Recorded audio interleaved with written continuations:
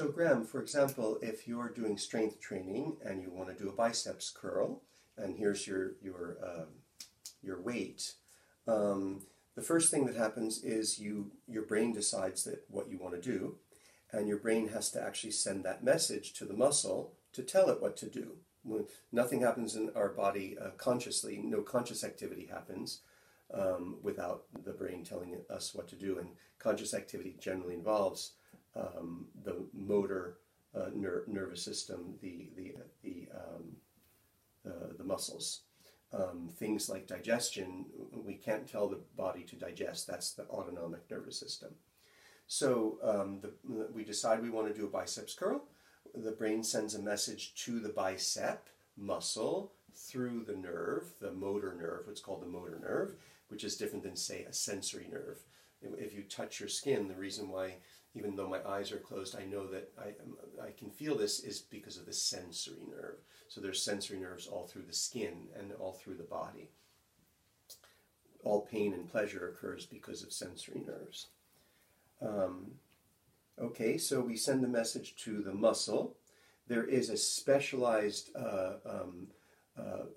group of fibers in the muscle called the motor point, also known as the myoneural unit. The motor point is where the nerve actually attaches to the muscle, because the nerve actually at some point attaches into the muscle like a tree. It roots itself in the soil, except that that's where the nerve impulses, which are serotonin-based, are transformed into muscular impulses, which are based on the sodium ion pump, which is based on magnetic charges, positive and negative charges.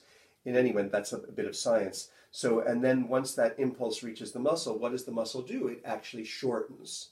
The motor point tells the muscle to shorten, and it's only because the biceps is shortening that this bone comes this way. And so it's kind of, it's a lever. And so here's the joint. There's this bone, this joint, this bone. And this bone of the upper arm, the biceps muscle starts on that bone, and then it ends on this bone. And when it shortens, then this bone can come like that.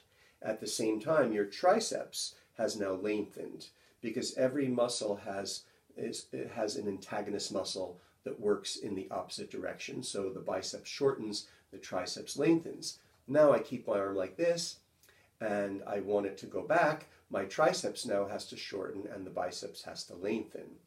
Now, what happens if you do 300 biceps curls, even with a light weight? At the end of that time, you don't have to do 300. If I do 20 biceps curls, at the end of that time period, my biceps muscle is a little bit shortened. That's why it's so important to stretch after exercise, and why stretching and other kinds of body work like massage, also things like Feldenkrais method or Egoscue method, which work on activating the muscles and relaxing the joints, can be so important for rehabilitation. But in any event, once you use the biceps over and over again, or any muscle over and over again, then that muscle's lengthened, is left into a shortened position. Now, so what happens if you're typing all day, and all day you're typing, at the end of the day, these muscles that are involved with typing on the inside of the forearm, on the outside of the forearm, they're going to be left in a shortened position. Now factor in, what if you are typing all day and you're under an enormous deadline? What if you're typing all day and you're very emotionally distraught because you're going through a divorce? What if you're typing all day and your boss is a bully, or you don't like your boss? Maybe you're the bully. Doesn't matter. But what if you're typing all day and you're very unhappy and or very tense? Especially if you're very tense, if there's anger and frustration and irritability involved, that also conspires to shorten the muscles. Just 1 minute.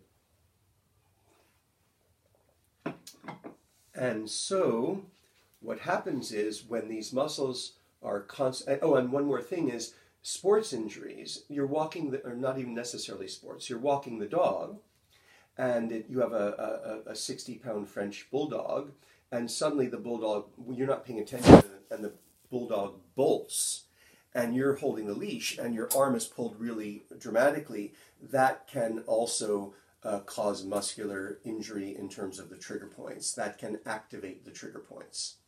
So where I'm going with this is that when the muscles are left in a shortened position, either from overuse or from, let's say you go to pick up, you try to suddenly decide, you suddenly got macho and you're going to do a biceps curl with a 60-pound weight, and you could activate a trigger point with that. But the most common way, or by the bulldog pulling you, but the most common way that trigger points are activated is by repetitive use.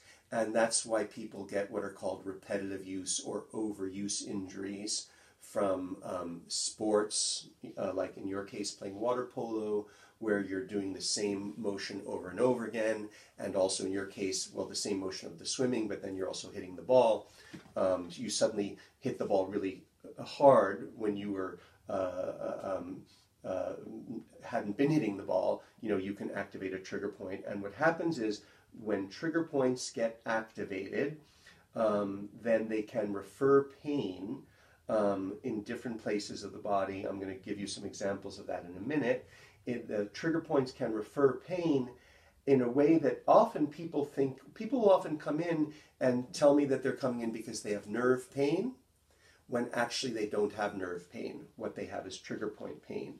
My theory is that because we learn as kids in health class that the muscles do work and the nerves are involved in sensation, people assume when they have a shooting pain down their arm or a pain down their leg, they assume that they have nerve pain.